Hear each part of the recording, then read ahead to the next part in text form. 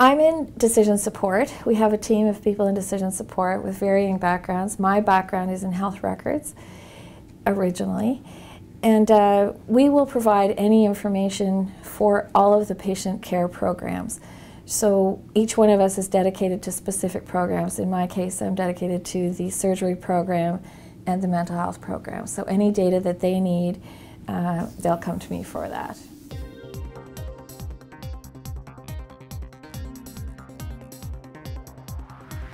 Well, I can provide information from our National Ambulatory Care Reporting System, NACRS, which is our emergency information, and we can look at diagnoses in the emergency room. The information from the Ontario Mental Health Reporting System, OMHRS, any information on the inpatients. I get data from the census, so I can show patients that are off service. I can get financial data, which shows their cost per day on the unit. Outpatient information from the manual data that's collected within the department, and also information from the LIN on prevalence of mental health in the community, for example. So any internal and external data related to financial services or clinical services.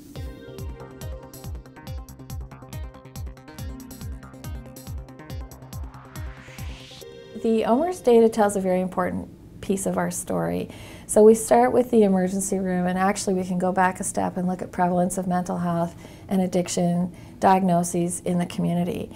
And then what we've found in our emergency department is we have about 75,000 emergency visits a year overall, of which about 2,500 are mental health or addictions or substance abuse problems. And then from there we're looking at how long people stay in hospital. The length of stay can be compared by diagnosis using the OMHRS reports. And then internally we can also compare one doctor to another just to see the difference in how long they're keeping their patients in. We've seen a huge decrease in our length of stay over the last few years because of the fact that we've had so much increase in patients coming in but no increase in beds. So to be able to manage that increased demand, we've had to reduce the length of stay. That also has required us to increase our outpatient activity. So we've had tremendous increases in our outpatient mental health activity. So getting patients out sooner, but getting them followed up more quickly in an outpatient program. So we use the OMHRS data to look at the scores, depression, severity scores, cognitive abilities, managing medications, managing finance, all of the outcome indicators that are in OMHRS. We look at the percentage of change in score from admission to discharge.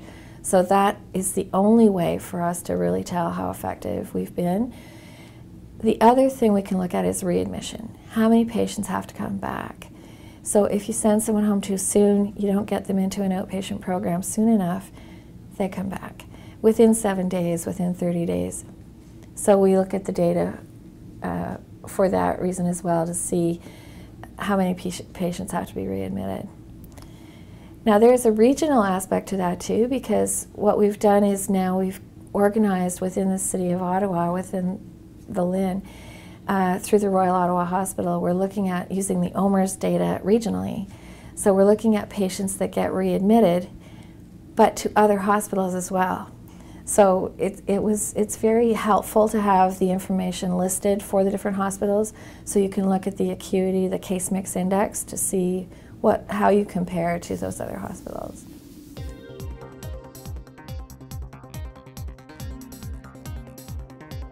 Using the data as a resource, sort of like if you go into a grocery store and you want to make a meal, you choose the things that you need for that meal. You don't get overwhelmed by the millions of different things that are on the shelves. You kind of know what you need and you put together something that works for you. So I sort of look at the CIHI data that's available in that way, just to start somewhere by telling their story and just picking and choosing some key indicators and monitoring those things.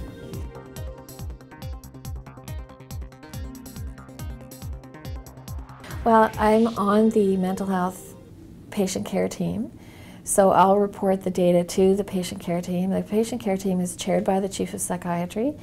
There's also a family physician and other psychiatrists, also the nurse manager, the clinical director, social worker, and the occupational therapist are on the team as well.